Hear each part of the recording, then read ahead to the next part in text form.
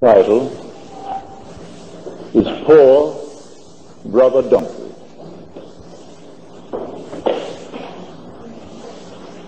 As you know by now, the New Testament is only the fulfillment of the Old. So the central figure in the New Testament makes the claim, I have come only to fulfill Scripture. And the only Scripture known at the time was the Old Testament. So the passage in the Old Testament concerning this donkey, you read in the 9th chapter, the 9th verse of Zechariah. The word Zechariah means Jehovah remembers. And the passage is this: Lo, your king is coming. Triumphant and victorious is he. Humble and sitting on an ass. Now in the New Testament, in the 12th chapter of John, it is written, Jesus found a young ass and sat on it. As it is written, behold, your king is coming, sitting on an ass.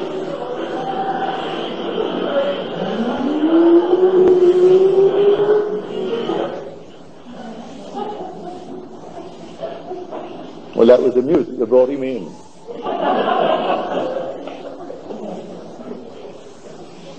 Are you all ready now?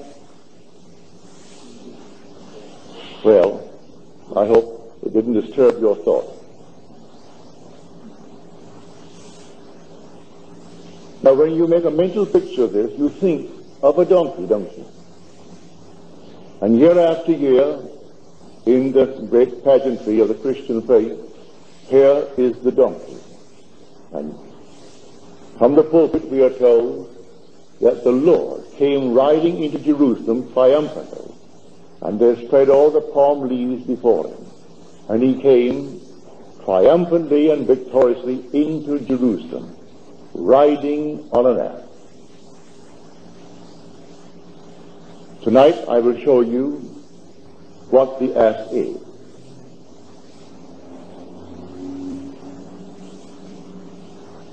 Francis of Assisi, they call him now St. Francis. He was not a theologian. He was a very rich, handsome young man. And he had a vision. And the vision changed his life completely. Those who are changed by a vision must walk by faith through the mire of doubt. He so believed in the vision that he took the vow of poverty and gave up all of his wealth, including the clothes that he was wearing, and stood in the nude. And the Bishop of Assisi gave him a cloak to cover his nakedness. He died at the age of 43, and he believed his austere life was the cause of that short life. I do not go along with that, for I go along with Scripture. There is a season for everything, a time to be born and a time to die, a time to laugh and a time to cry. So 43 years was enough for the work he came to do. But on his deathbed, he asked forgiveness of poor Brother Donkey, my body, for all the hardships which I caused it to suffer. The donkey is the body that you are wearing. Scripture tells us when you find it, it's a wild ass of a man. Listen to the words in the 16th chapter of Genesis. And the angel of the Lord said unto Hagar, I will so multiply your descendants that they cannot be counted for multitude. And you shall bear a son, He shall be a wild ass of a man, his hand against every man, and every man's hand against him.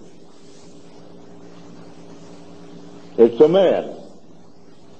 And when you, the individual soul, descend, for you are the Son of God, we are the sons of God who came down into this world of death. And we penetrated these bodies and annexed their brains. And then we had to actually confront all the vicissitudes of this annexation. We took upon ourselves these wild asses, these bodies, with all of the passions of the body, all of the weaknesses of the body. This is the only ass on which the king rides. So behold, your king is coming. He's in you now. It is the Lord. And his name forever and forever is I am. He has no other name. That's the Lord's name. And he's riding this animal. He has to ride it until it becomes humble. In the Bible, meek. Meek means not to grovel on the floor, but to become self-disciplined. Possibly the most important and the most difficult thing in the world for man to become is a gentleman. You may become a dictator, a king. Hitler was a dictator. Stalin was a dictator. In my book, they were not gentlemen. The most difficult thing in the world for a man is to become a gentleman.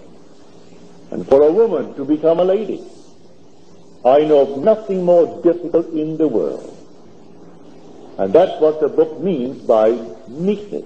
Blessed are the meek, for they shall inherit the earth. That is the humble person. Not groveling, no. Your head high, for you know who you are. You know who the king is. You know where he dwells. And he dwells not in space or in time, he dwells in you as your own wonderful human imagination. And you're ever on guard as to the use of this being that you are, which is your own wonderful human imagination, your consciousness. So here he is coming, and he is humble, but he is victorious. He is triumphant as he comes riding on an ass. So when Francis asked forgiveness of poor brother Donkey, and then he states it quite clearly, my body, for all the hardships I had caused him to suffer. How could you state it any clearer and more beautiful than he did? It was his body. He denied his body the warmth it needed. He stood in the nude and was clothed by the bishop. He would not eat what the body needed. The body needed to be clothed properly, to be sheltered, and to be fed properly. And he thought the denial of these things will make him closer to God. No, you aren't closer to God by denying the body of these things, the essentials of life. And today we have all kinds of cults in the world concerning diet. We are warned in Scripture, food will not commend you to God. You're no worse off if you do eat, and no better if you don't. It is not food. It's simply taking this body of yours with all the passions of the body and bringing it under control. Actually controlling the body. But you don't deny it. It's normal, natural, essential things in this world, as Francis did. But he learned a great lesson. And you and I can learn the lesson from him. Most of us have indulged, all right. You can only learn by possibly overdoing something as he did it in the other direction. But the donkey spoken of in Scripture is the body that you are wearing. This is the coat of an ass, the young ass. You've penetrated it, and you annex the brain. And then from then on, you aren't pretending that you're a man. You really are the Son of God. But You aren't pretending that you're a man. You're so identified with it. It's become a temporary portion of your soul. As Blake said, man has no body distinct from his soul. That called body is a portion of the soul discerned by the five senses in this age. So this is now a temporary part of the soul. It's only temporary. But while we wear it, it is actually the soul. It's not something aside from you. You feed it, clothe it as yourself. I say, I'm going to take some food. I'm going to take a drink. I'm going to buy a suit and wear it. I'm speaking of myself, the body, but I am wearing it and I'm eating. I'm doing all these things until the day will come when I will take it off for the last time. I don't take it off in death. I am instantly restored to a body just like this, only young. When I say young, I don't mean an infant. I mean young, about 20. And here I find myself in a world just like this, with all the problems that I thought I would leave behind, just like this. And I go through life as I go through it here, learning my lessons and still trying to overcome and bring this body into subjection. I make it obey me. I make it certain that I can ride it as I would ride the ass, the donkey. In time, I will take it off for the last time, and then I will ascend to where I was prior to my descent. But when I go back, I am not the Son of God. I am God himself. We came down for that purpose. We are the Son. Collectively, we make God. The word Elohim is plural. It means God. Let us make man in our image, in the likeness of God. May he then. So the sons came down, and he has put a bound, a limit, to the peoples of the earth according to the number of the sons of God.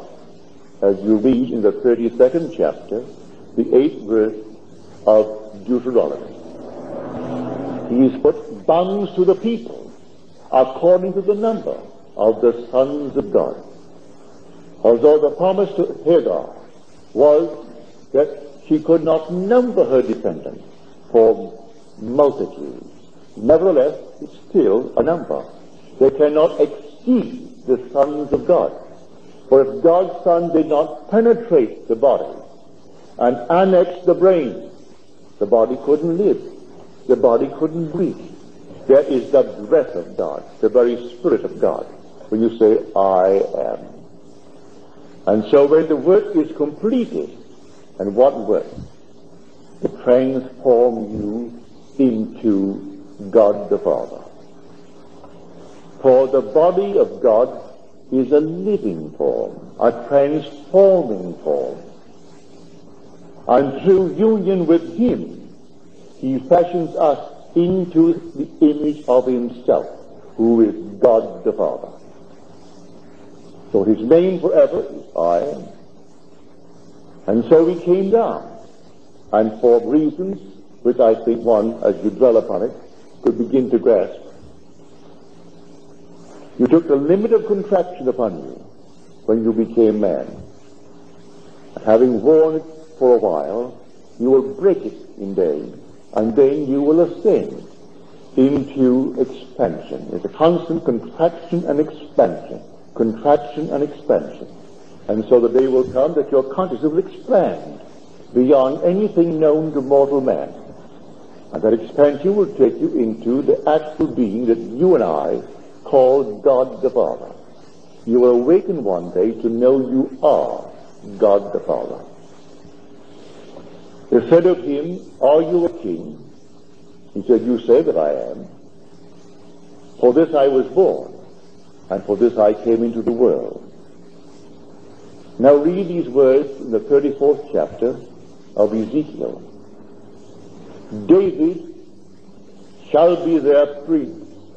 David shall be prince among them. I, the Lord, have sworn it. David shall be prince among them. I, the Lord, have sworn it. If he is a prince, then his father is a king. David called him my Lord. He called him my father. I tell you from my own experience, the day will come, you will know that you are David's father. He will stand before you, and you will know without any uncertainty you're looking into the face of your son. And he is your son, and he knows you are his father. You are the Jesse spoken of. A Jesse simply means Jehovah exists. You will know that God does exist, for he is the father of David. David being the sum total of humanity. Having played all the parts that man is capable of playing, you will awaken. Awaken from the dream of life, and you will encounter your son. And your son, and only your son, can reveal to you who you are. And that son is David. And you are God the Father. You do not yet know it, but I tell you, you will know it. And I am not theorizing. I am not speculating. I am telling you what I know from experience.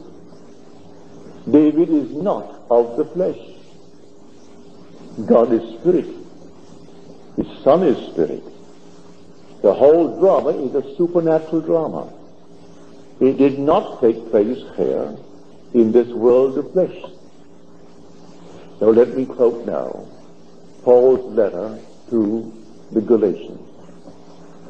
And Abraham had two sons, one by a slave, born according to the flesh, and one by a free woman, born through a promise.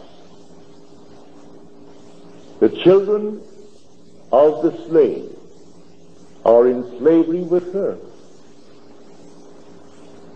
The child of the free woman is born of New Jerusalem, the Jerusalem above. She is our mother. Everything from the womb of woman is the child born into slavery. And the womb of a woman in Scripture is Hagar. He tells you this is an allegory. Like a parable, it's a story told as if it were true, leaving you who hears the story to discover its fictitious character and then extract its true meaning. So he tells you the story of Abraham is an allegory. He had two sons, one by a slave, Hagar, and then one by a free woman who was Sarah. And the one by the slave bore children into slavery, more than you could number. Look at the people of the world, 3 billion plus. And then the one by the free woman, she only bore one. Only one son. So that your son is my son. And our son will be every person's son who awakes, that will prove to us the unity of life. If my son David is your son, then you and I are one. So hear, O Israel, the Lord, our God, the Lord is one. There can only be one God, the Father, and therefore one Son. But God the Father became fragmented into the unnumbered sons as became God into this world of death. He will return individualized, no loss of identity, and yet wearing the form of God the Father. And we will go back knowing we are one. Yet I will know you as my friend and individualized as you are, but I will see you in the form of God the Father, and still know you as my friend. So here is the mystery of Scripture. It's not secular history. Man insists on reading it as secular history, and it is not. It is completely supernatural. The whole thing is a vision. A delightful, glorious vision. A vision that cannot be logically proved to anyone. I can prove things of earth, but I cannot prove these things of Scripture. I have experienced Scripture, and I can share my experience with you, but I cannot prove it as I could things of earth.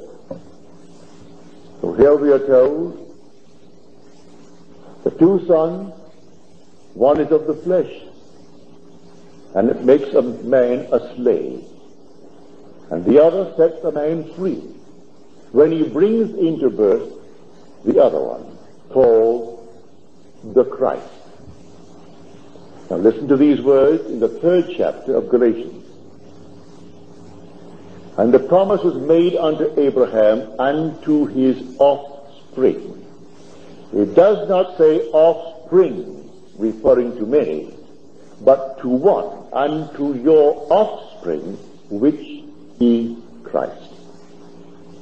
I have quoted accurately from the 16th verse of the 3rd chapter of Galatians. The Christ is the offspring of David, of Abraham. Abraham is the father of the multitude. We are all the descendants of the multitude. But a true Israelite is not a descendant of Abraham after the flesh, but the elect of God of any race or nation. We are called one by one and incorporated into the one body, who is the Father and God of all. And that incorporation into that body becomes our body. And he in whom I am incorporated is the father of David. And therefore then David is my son. And so I will tell of the decree of the Lord. He said unto me, Thou art my son. Today I have begotten thee. And so David finds him. And David cries unto him, Thou art my father, my God, and the rock of my salvation. Now we are told David hides in us. The day will come, you will expand to the point where it can explode, and David is released. And as he is released, he stands before you. And here, you're looking now at the mystery of mysteries. God kept his promise. It is his purpose to give himself to us, his sons, as though there were no other in the world, just you and God's son. And God's son is David.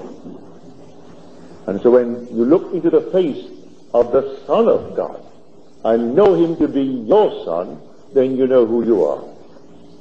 There's no other way you'll ever know. I could tell you from now to the ends of time that you're God. You won't believe it. Not really. But you will have to the day it happens to you.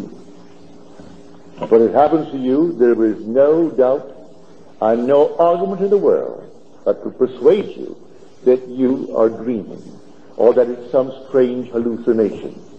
It is simply a vision that you cannot let go. So the man who is changed by vision must walk then by faith through the mire of doubt. And so he is faithful to the vision in times of trouble. It doesn't matter what happens into the world. You know what happened to you, and it sustains you through everything in this world. So the donkey spoken of, that act, that every year, year after year, in the Christian faith, we dramatize it. And yet, the act is the body that you wear. That is where the king is riding. And he's riding him triumphantly into Jerusalem.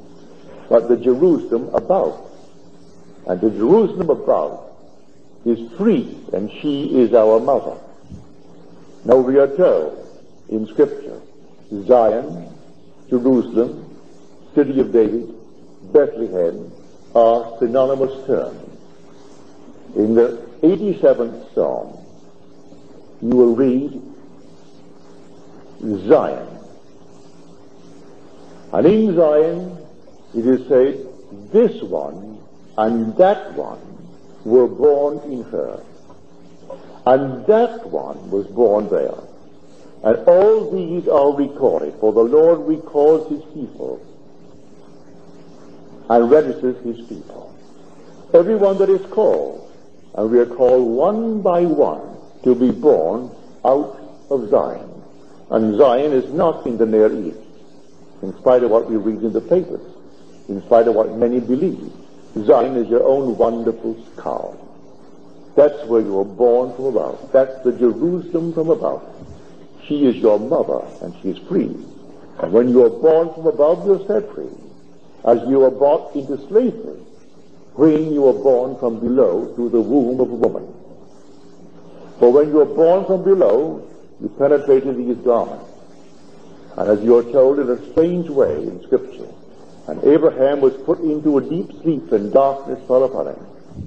And the Lord said to him, your descendants shall be enslaved in a land that is not theirs for 400 years. Then they will come out with great possessions, possessions being the world itself. Because when you come out, you are God himself. And therefore the whole is yours when you come out. But for 400 years, it has nothing to do with 400 as we measure years. In the Hebrew alphabet, every letter has a numerical as well as a symbolic value. 400 is the numerical value of the last letter of the Hebrew alphabet, the letter Tov. Its symbolic value is that of a cross. This is the only cross that God ever wore. This is where he is crucified. And this is where he remains crucified until the journey is completed. From the moment of penetration until the very end is called the pilgrimage of the Son of God. And in the very end, you're told, be ye perfect now, as your Father in heaven is perfect.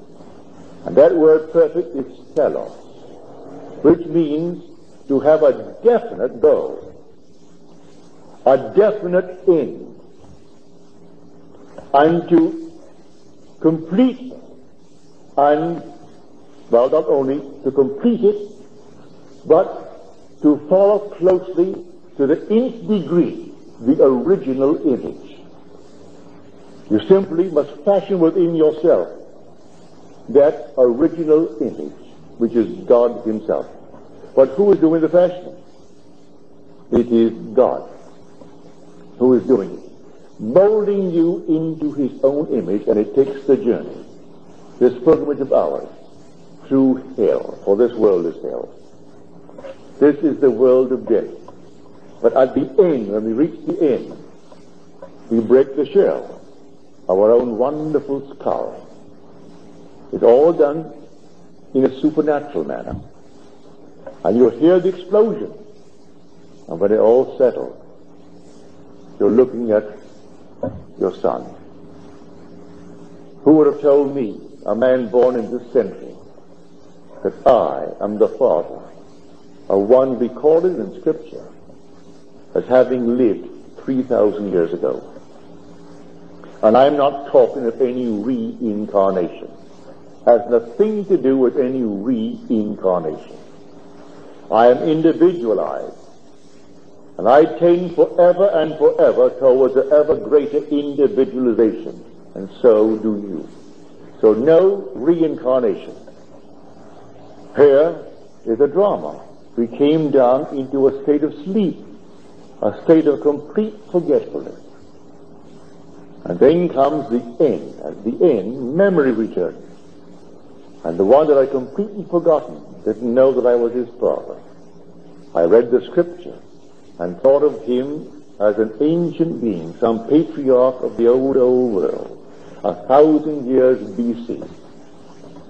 And then to discover that I am his father, that I, a man in the 20th century, the father of one who is supposed to have lived 1000 BC, and I know from experience I am. I also know that you are too, but you do not know it yet. And you must know it. And one day you will know it.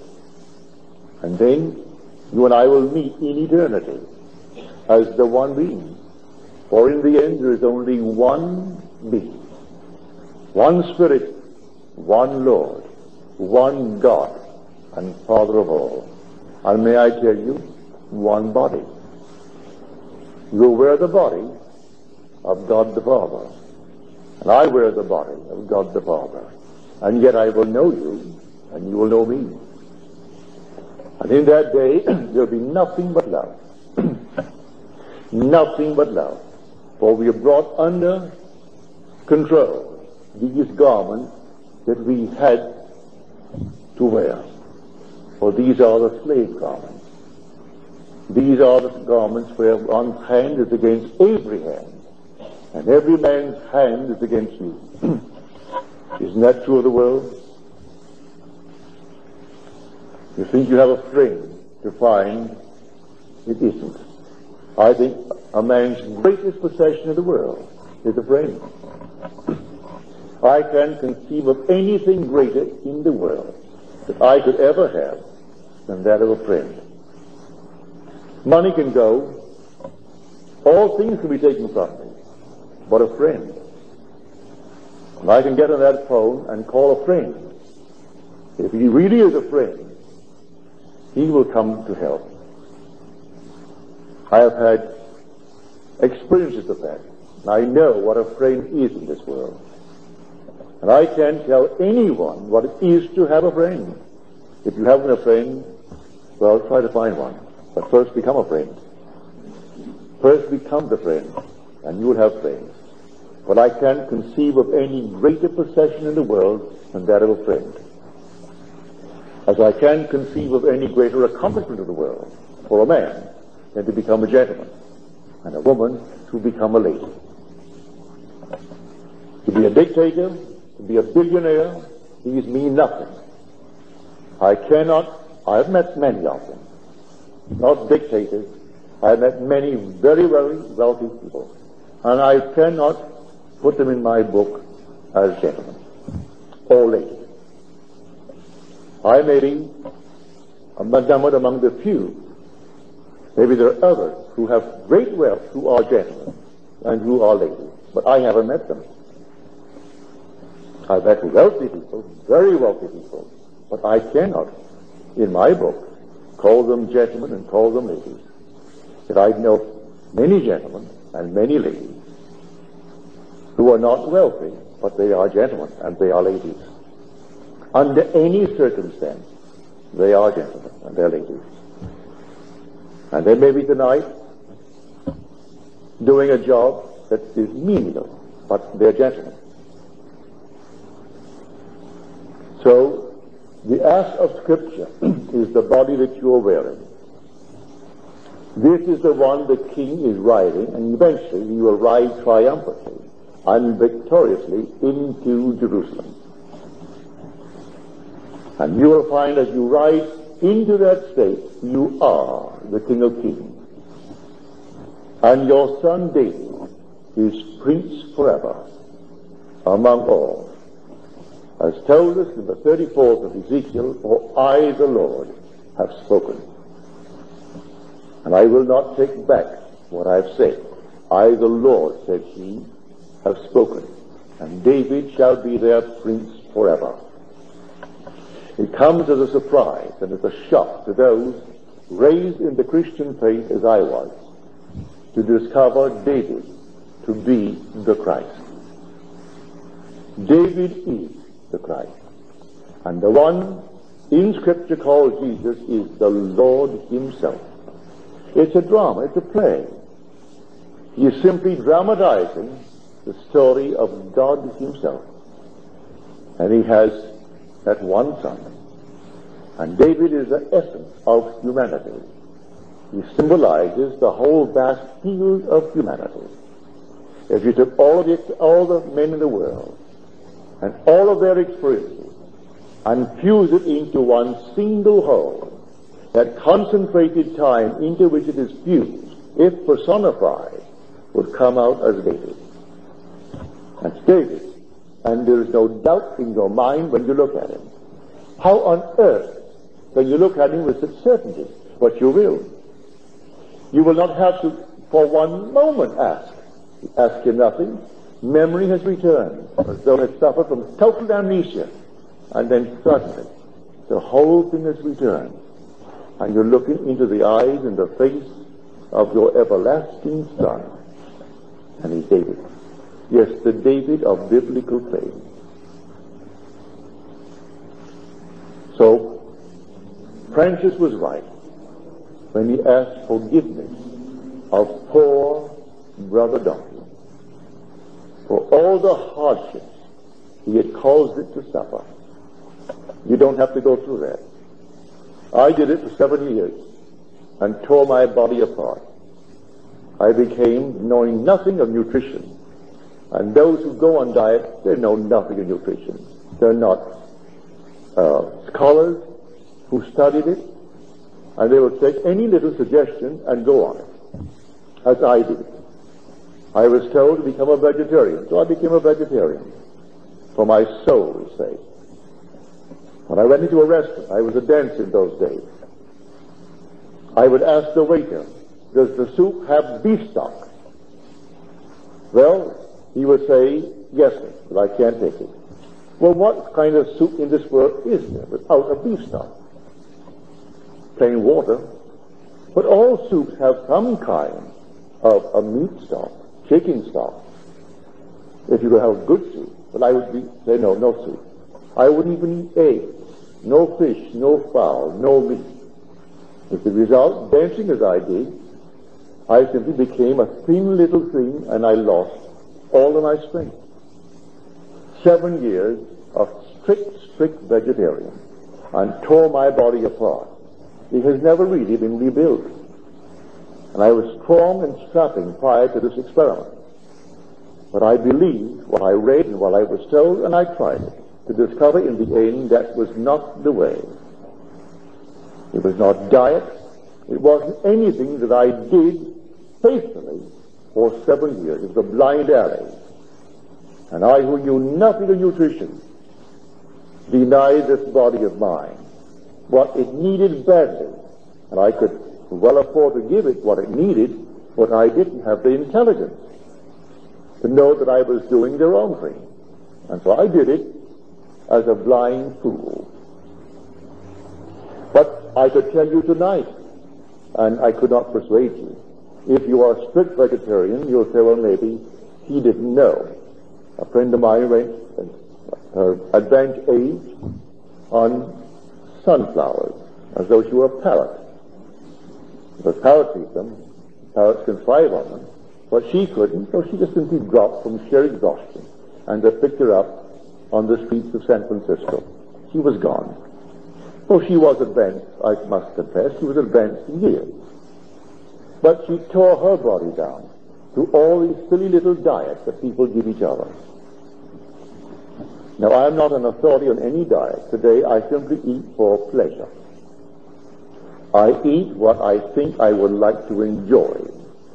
I feel that this body has a palate for a purpose, and I should exercise it. And so I simply look at the menu and I pick out, not because of price. I blind my eyes completely to price and pick what I want. And when I feel like a martini or a double martini and 2 double martinis, you may tell me it's so good for me, I will say, bring me my martini. Bring me whatever I ask for. Now, as the time for my departure has come, It doesn't make any difference now. I'm like Paul. The time for my departure has come. I have fought the good fight. I have finished the race. I have kept the faith. And henceforth there is laid up for me the crown of righteousness. Now, righteousness in the Bible, you're told, that Abraham believed God, and it was reckoned unto him for righteousness. The man who fulfilled that which is placed upon him as an obligation, as he fulfills it, it's a relationship. Then, in biblical terms, he is accounted righteous. I tell you a story. It's a true story. It's in Scripture, but not as it's taught. I have brought it to life through experiencing the story. I share it with you. I ask you to keep it alive. It will be reckoned unto you for righteousness. You keep it alive. The only Christ that ever lived is in you. He is buried in you. And he will rise in you. And the only God of Scripture is in you too. That's God the Father. God himself entered death's door with those who entered it. And death's door is not in the cemetery. Death's door is your own skull, Golgotha. That's where he's buried. God himself entered death's door with those who entered. And he lay down in the grave with them in visions of eternity until they awake and see the linen clothes that the female had woven for them. Yes, this is the linen clothes, the body that I wear that my mother wove for me, my earthly mother. And one day I will awake from the dream, as I have awakened from it. It's an entirely different body then in which I am clothed. Face, yes, hands, voice, but not the body. And that cannot be described. To tell you that you have a body of light, a body that is altogether alive, a body that you can't describe, that is all power, and yet its form, I can't describe it. I can only tell you of my experience in it and what it does when you wear it. It's all love, and it's all light. And yet, you will recognize me and know me to be your friend. And yet I am wearing then the garment of the risen Lord. And I will not for 1 second take back one word that I've told you. And no one in the world, or all the world, could in any way force me to take it back. Because I'm telling you what I know from experience. It is the truth. And our Bible is the greatest book in the world, but it is not secular history. It's divine history. And one day you will experience it. And when you do, you are at the very end of the journey. And then you're not restored to life, as all are who are not yet born from above. You will simply take off the garment for the last time, and you are one with the risen Lord. And you are the risen Lord. Now don't forget who the donkey is. And treat him well as you should treat every animal well. I know in my own case as a boy, if anything that annoyed my father, it was when the animals were not well fed and watered. He would fire a man on the spot if he came home at night and found they had not fed and watered his animals. The donkeys, the horses, the sheep, the goats, everything, the cows. He could not stand having one animal being abused. Yet he had a slaughterhouse. That was all right with him, to slaughter them for human consumption, but not to abuse them. You get all these things, but you could not abuse an animal. He would, an old mule, I can see it now, that mule served him through the day and through the night. if at 1 o'clock in the morning a ship came in and needed something urgently, had not a thing in cargo for the island, but they needed something for the crew.